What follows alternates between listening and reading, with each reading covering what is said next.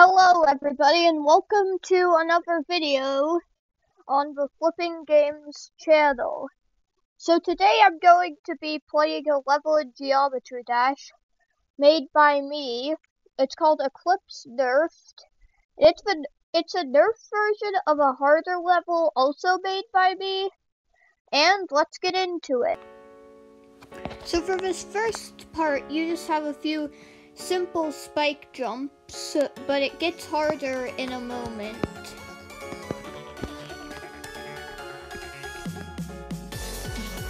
Here's the shift part. You have to follow the pattern up, down, center.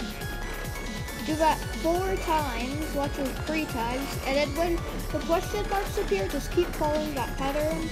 Then you need to go in the middle for one last time, and in this part, just follow the arrows. It's not too hard. And then this part, it's the same thing, it just might be a bit harder to see. Now this part, follow the same up, down, center pattern as earlier, and the question marks will appear again. Just keep following the same pattern and don't go under the spikes. Now this part, you're going at 3 times speed, so it's pretty hard. You'll follow the same up, down, center pattern as earlier. And then you go 2 centers, and then there will be an unexpected saw blade that comes up. And then this is the same part from earlier. So, same thing, up, down, center pattern. And now this part also appeared earlier.